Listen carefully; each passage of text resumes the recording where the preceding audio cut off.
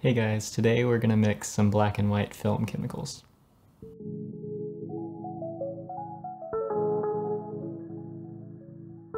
So what we have here is EcoPro Black and White Film Developer and EcoPro Neutral Fixer. Both of these are fairly environmentally friendly, about as non-toxic as you can get with film chemicals. This is just a mixing guide, so it's going to be fairly straightforward. But here's what you'll need. You'll need the chemicals themselves, so your fixer and your developer, 3 gallons of distilled water, 2 1-gallon jugs with screwable lids. So I use these tea bottles. They're off-brand Arizona tea. You can use Arizona tea if you prefer. You'll also need 2 1-liter bottles with screw lids as well. We're mixing 5 liters, and a gallon is only about 4 liters, so we need something to hold that extra liter. Get 2 of these, 1 for your developer, 1 for your fixer. You'll also need a bucket for mixing things. This one can hold up to 3 gallons. You can find them at like Dollar General or whatever.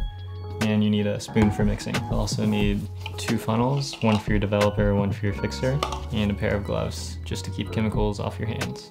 So after you have all these things, you should be ready to mix some black and white film chemicals.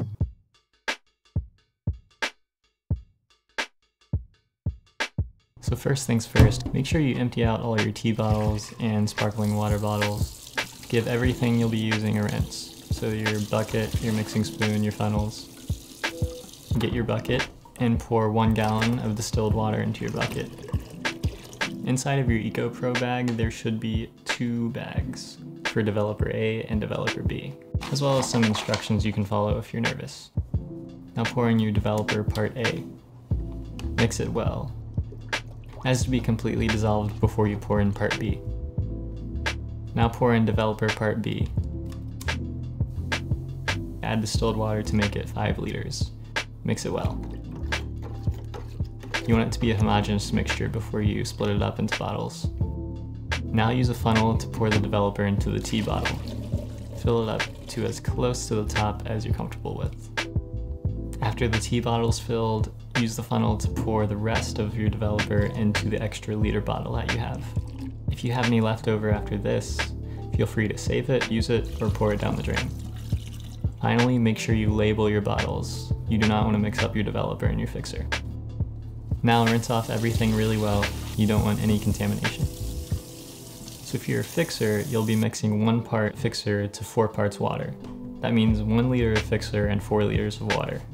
So pour 4 liters of distilled water into the bucket. That'll be a whole gallon with a little bit of extra.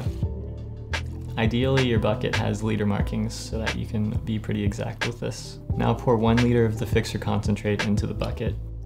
You want your mixture to be at the 5 liter mark. Make sure you mix it well. Again, you want it to be a homogeneous mixture before you're splitting it up. Now use your second funnel to pour your mixed fixer into the second tea bottle.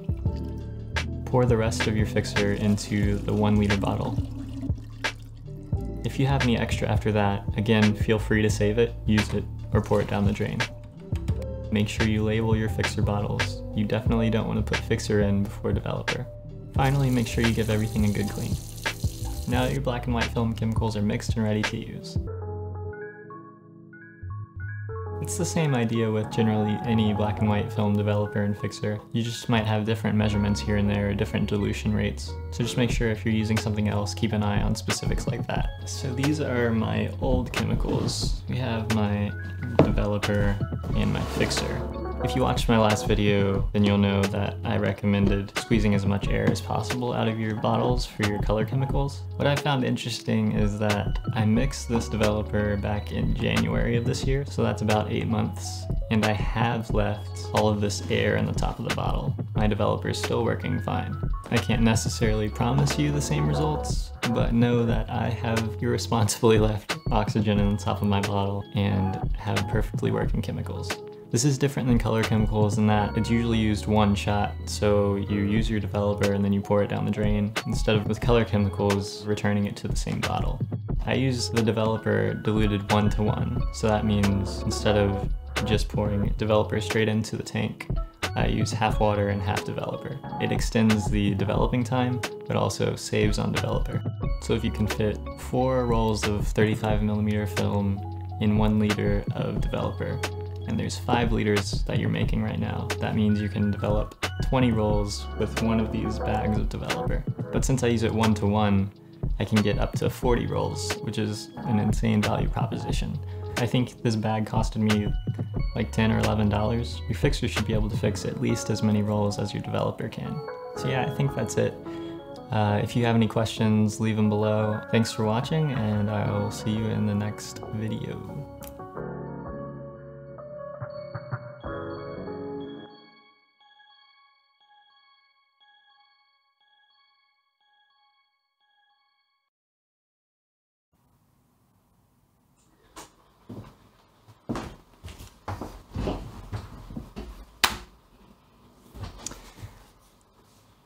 Alright, this is a test for something coming up soon. Hopefully you'll see soon enough.